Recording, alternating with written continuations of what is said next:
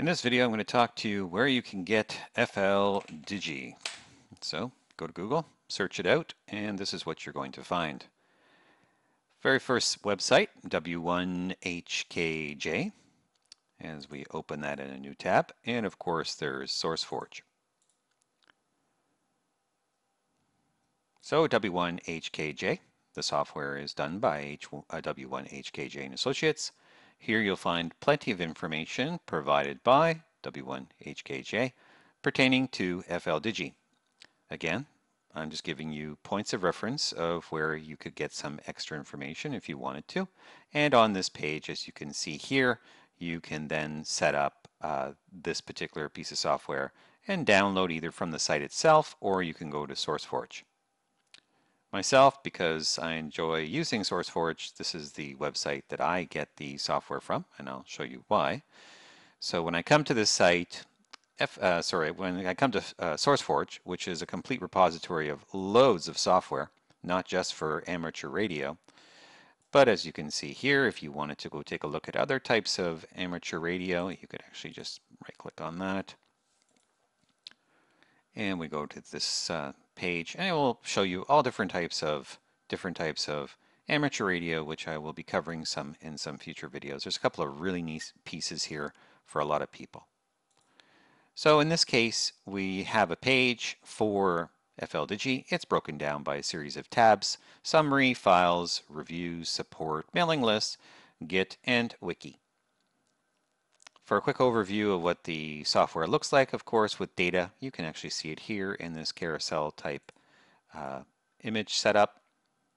And to actually get it, we just go to Files, scroll down, and we are looking for Fldigi. Scroll down again. Don't click on that green button. There's a green button that's looking at you. It says download latest version. Just continue on and you will see the different versions that are available.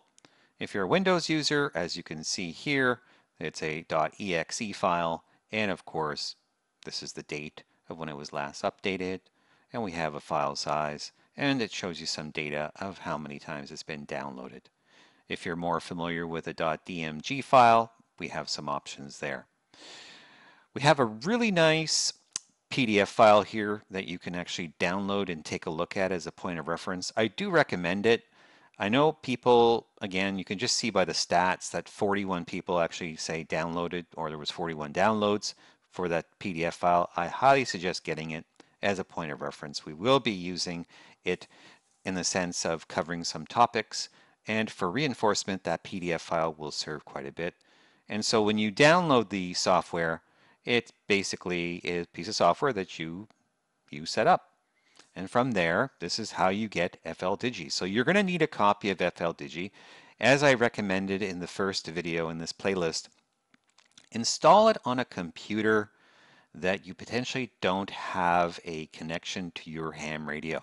I've talked to too many people who have made too many mistakes and have damaged things because they weren't paying attention to it being set up appropriately. So I do recommend either getting a laptop or a secondary machine to use as your experimental machine. So that is just a suggestion I can make. If you choose to use it on the computer that your radio is connected to, I will basically say just beware of clicking on anything that may not make any sense to you. And as we cycle through the videos, it's going to be towards the end that we're basically going to really configure these this particular piece of software to the radio. But this is where you get the software. It is open source, so you can download it. There is no fees for using the software. And of course, if you want more information, you can go to the w1hkj.com website, and there's loads of information here.